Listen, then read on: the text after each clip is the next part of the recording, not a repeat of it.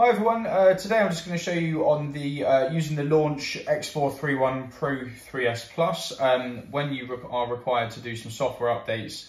It's just a quick video on a nice simple process on how to do that. So you get 2 years free updates with these upon your initial purchase. So when you switch it on and you just come onto your overview here for your sort of the home screen, you just get the various options. And as you go on to things like your local diagnostics to do your health checks or any special functions on your vehicle, on this home screen, just click on software update. Just click onto there, it will refresh and just check out what you've got. And in the top left hand corner here, we can just see upgradable software. It's got 7 in brackets, so it's just showing that there are 7 updates. And then all I need to do is just come down and just click on each one of these. Okay, so we can just select the updates that we wish to update on this software itself. And then it's going to come straight down here onto the bottom and click onto the update. And then we're just going to have on the right hand side, as you can see, that it's got the downloading in progress.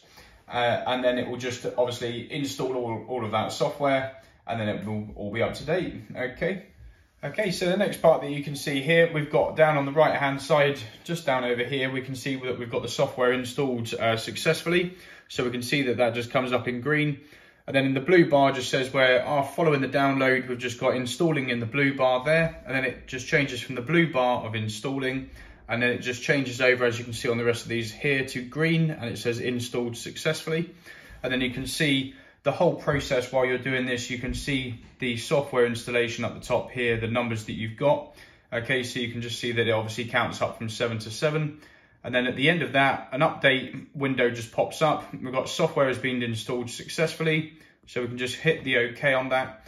And then we come back here onto the software icon there, and it's just showing that there are obviously no more software options to upload on this. So if you have yourself a launch X431 Pro, if you're looking to, or you know, how do you do these software updates if you're looking at purchasing these, or if you have one you're not quite sure, it's just as simple as that. You just make sure you've got an internet connection, click on software update, and then just click on the ones that you would prefer to use. If not all of them, you can just click on the ones that you like down the left hand screen. And if you want to upgrade all of the software that's available, which I'd always advise really and recommend, as you get the 2 years option, just click them all. Hit that update, and then all the software updates available for you at that time will be installed and ready for your next job to carry out using the diagnostic equipment. So I hope this is really helpful for you, and thanks very much for watching.